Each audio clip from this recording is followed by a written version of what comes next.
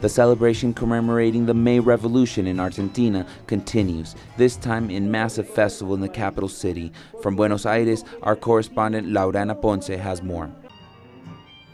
With the slogan "The Same Sound, the Same Country," hundreds of artists gathered in Buenos Aires to celebrate a new anniversary of the May Revolution of 1810, with a series of festivals that began on Friday and will continue during the weekend in the historic Plaza de Mayo Square.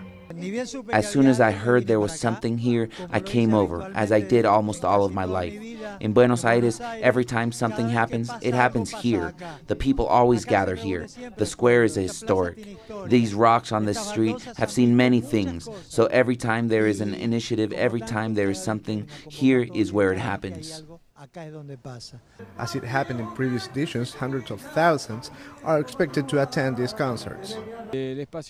I believe that the cultural sphere in Argentina has become much more intense in the last years. That is good. It brings people together, it attracts people, and it educates people. This is the war that I want to bring to an end. The war that we have been living in Colombia for more than 50 years. 50 years of violence, the of Argentine death, of government suffering. seeks to show that the spirit of the May Revolution is not meant to be in history books, but out on the streets with the Argentine people. I think this is a very good initiative. It is spectacular for the people. It is very inclusive at all levels, because you don't need to have money to enjoy an event at such a nice time in Argentina, especially today.